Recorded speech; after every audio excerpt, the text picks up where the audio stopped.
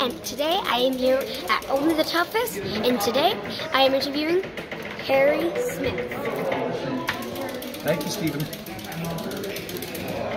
In speaking with TJ recently, we talked about my small collection of wrestling figures. Well, I only have 1,000 or 2,000. Okay. That I have, and how you used to play with wrestling figures when you were younger too. Yes. Which wrestling figure was your favorite one growing up? Oh, gee, I have to say probably the original British Bulldogs, LJNs. Yeah. I knew it. Yeah. I knew it was a British Bulldog. Those were my favorites, the very first ones. I was like, okay, yeah, that's it. Yep, that's it. Being Canadian, what would you say is the biggest thing you miss when you are away from Canada? Well, aside from my friends and family, maybe Tim Hortons, and Montana's, Boston Pizza, poutine, going down to Banff, going to see the old, but mostly it's the friends and family. Always gotta miss your friends and family. Yeah. I know Natty and TJ certain snack foods, like certain snack foods.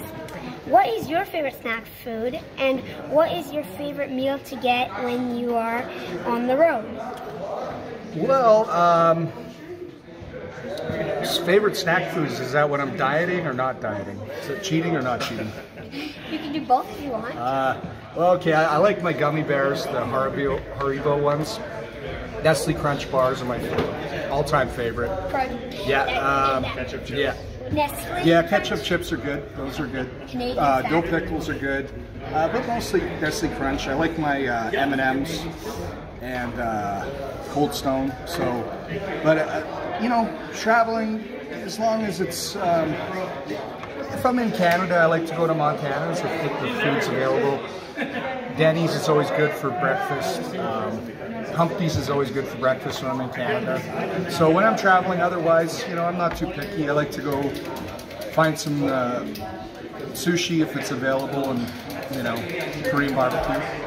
Yeah. Actually, a person that actually was in a commercial for Montana's is actually here tonight. Oh, really? Mr. Stone Rockwell. Stone Rockwell, okay. Awesome.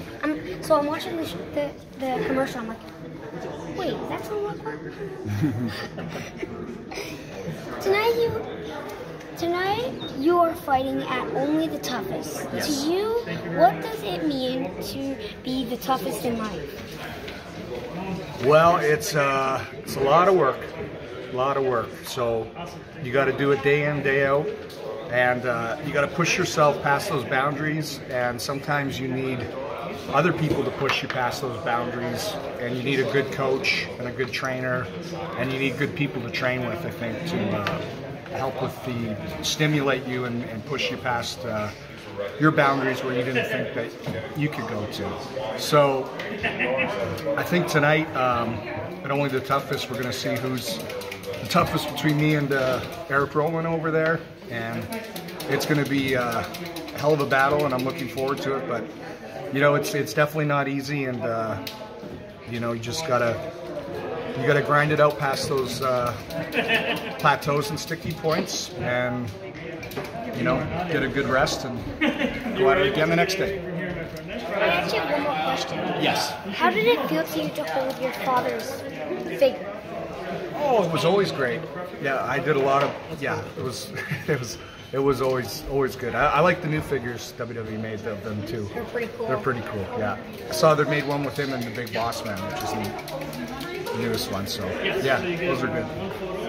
Thank you so much for coming on my show today. This means so much to me. You're welcome, Stephen. I can't wait to. Hopefully, you can award me with the title as long as a championship, as long as I'm victorious, right? All right, give me a high five. Bye, everybody. See ya.